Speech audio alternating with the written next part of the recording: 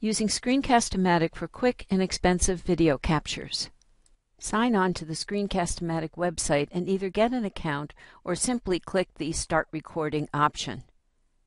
Move to the area that you want to tape. It could be anything from a virtual space to a document that you want to explain, or even to a spreadsheet that you want to use. If you have a webcam either attached or integrated into the system, you'll also see this icon. If I click the arrow, I can now opt to put the webcam on. It will show up to the side and you'll see a picture of my coffee cup and some of my computer set up over here. If I only want to show the webcam aspect, I can go to this icon and switch only to the webcam. And now the portion that will be taped through Screencast-o-matic is simply the portion that is within the webcam, not what is also on my screen.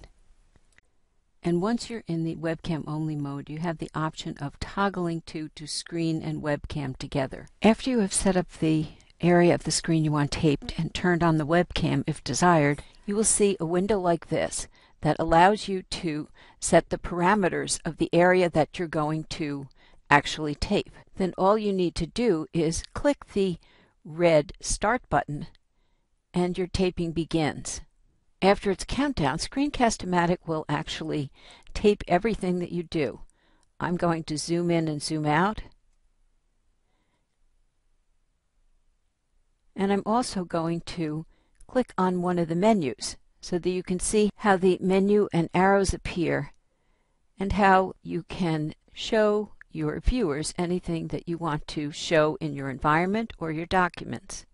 Once you have completed your taping, you would simply click Done, and then you are given the option of publishing.